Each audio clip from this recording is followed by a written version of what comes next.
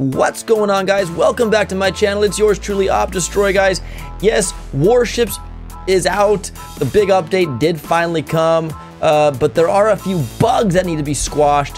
Other than that, guys, going forward, once this is all resolved, I believe the game is going to be even greater than it has been before. Warships, guys, I believe is going to change it forever. I mean, not going to lie, I love it. People are hyped about it. They love it, but there are just a few little bugs that need to be resolved, and then we'll be back in business. But on to other great things, guys. I did spawn global number 2.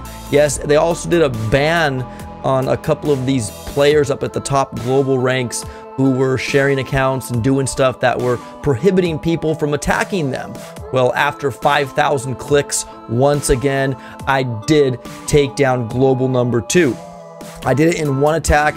I got in the first attack, and I was barting down a rocket, and for some odd reason, an artillery shell went off, and I lost more GBE, and I called it a flop because I needed that GBE to smoke, right? So I technically attacked him in 2, but the first one was just a missed finger click type thing, and I shot off an artillery where I didn't want to, and yeah, and then I had to click again for like another 3,000 times before I got into him the next time, and I did the job right, guys. Now, before I show you that, I want to kind of go over the things with you guys.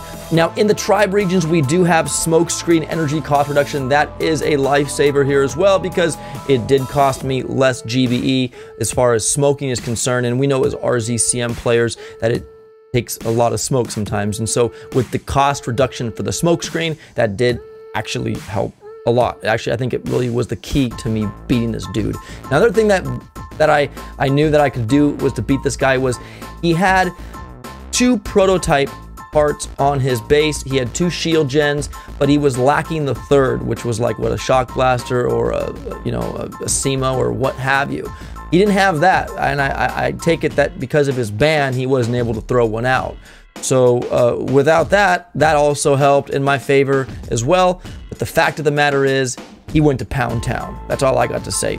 So guys, let's take a look here at my log here. Here it is. There is Global 2 right there. There are the 2 guaranteed crystals for taking down Global Player number 2. And you can see there, I am a 3 offensive player, boosted with boosted all the way through. So 62% gunboat, 62% troop damage, 70% troop health, and 84 gunboat energy going with the RZCM. So let's take a look, guys, really quick here. I'm going to pause really quick and show you exactly. He is fully boosted 7 ice, and you can see that he is lacking a 3rd prototype part, which would probably go between the mortar and the boom cannon here. Other than that, guys, just let's watch and see exactly what I did here. So first order of business is I go after these 2 rocket launchers up in the top. It was a BART job and I think 3 artillery shells. I was able to capture that residence there because it was kissing it. It was kissing the rocket. And then I sent another barrage and a couple artillery shells there. 1, 2, and then 1 more to finish it off. And I think by this time I had only like 28 GBE left. I had 28 GBE left, and I'm thinking to myself, all right, cool. What I could do here is probably destroy that boom cannon to get a little bit GBE back before I flare up. And yeah, I left a bazookas by accident, so I let him out the last moment, which kind of stunk. But other than that, you guys can see here, I think I do take out that boom cannon, perhaps even that. Nope, I actually did not take it out. Never mind. I was close to taking it out, but I pretty much wanted my troops to kind of gather together. Again, smoke's cheap. You guys can see here, I left a couple of loopholes here for my troops to kind of get binged up, and you can see that little gap there as they're making that corner. The flamethrower kind of tagged a few, and you can see there, oh my gosh, my medics did catch up, and we were able to secure those Zookas. So right here, all I had enough was for 1 shock, so I figured the rocket was the best way to go here, because that would have just killed me. The shock launcher was distracted by a couple of those critter boxes. I get another critter box out again, and I'm letting my troops just kind of go. Throw another shock on that rocket, because that would have torn my Zookas.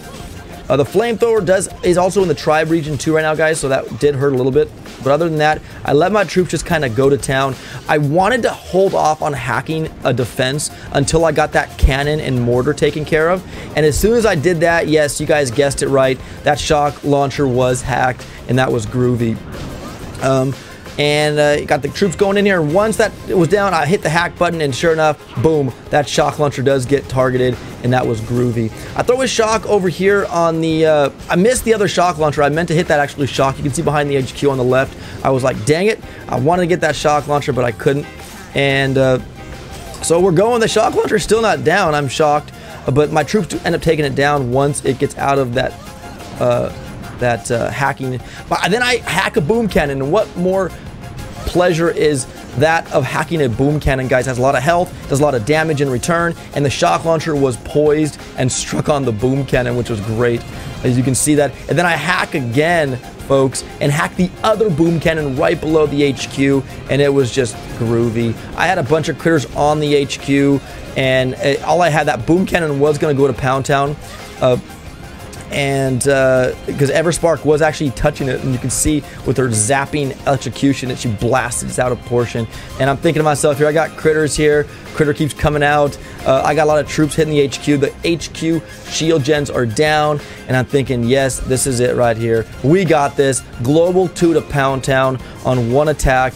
Again, you know, kind of fairly easy without any of that third prototype, but nonetheless, guys, he's down, and I got my 2 guaranteed beautiful green crystals. Doesn't matter, they're going to power powder anyways. But other than that, that is global number 2, and now, folks, I have my eyes set on global number 1, because if I get global number 1, I've taken down 3, 2, and 1. I cannot wait. So global number 1, please show up someday. I would love to take you to Pound Town.